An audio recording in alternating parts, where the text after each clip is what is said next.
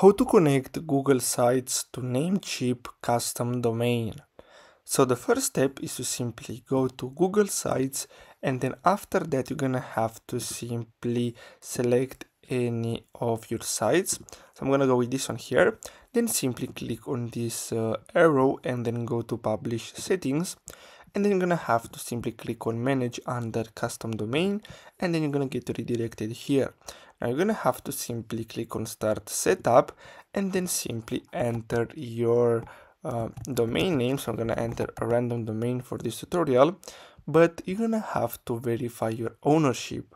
So simply click on that and then you're gonna get redirected here. Now make sure that here it's your domain and then click on continue.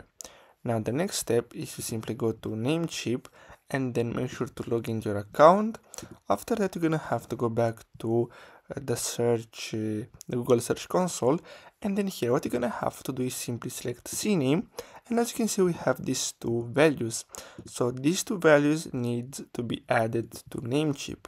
So after you log into your Namecheap account, you're gonna have to go to domain list, and then you're gonna have to select the domain that we want to connect to Google Sites, and then simply go to name servers and then click on custom DNS and then simply enter these two values, and after you enter these two values click on verify, and that's all. So I really hope you found this video helpful. Don't forget to like and subscribe, and I'll see you in the next video. Thanks for watching.